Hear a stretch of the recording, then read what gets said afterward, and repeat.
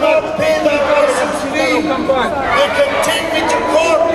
They can send me to jail. But I won't pay the BBC for lies.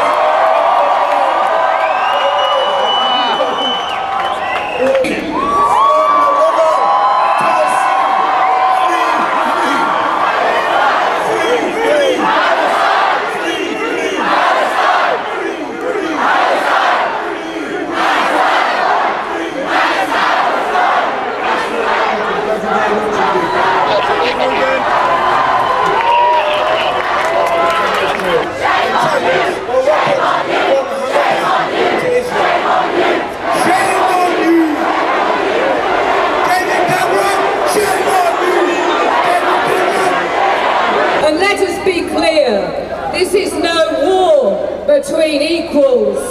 If you watch the BBC, you get that impression as if somehow it's a balance between two powers.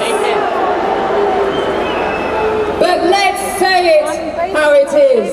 This is not a war. This is an attempt at a genocide. And Palestine, I'm saying this from a placard from a friend over there. Palestine has no navy. Palestine has no air force. Palestine has no army. This is not a war. This is a genocide.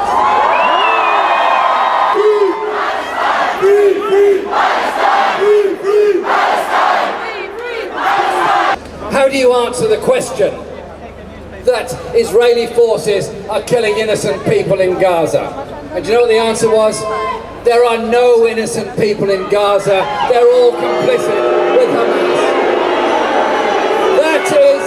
That is the mentality you're dealing with.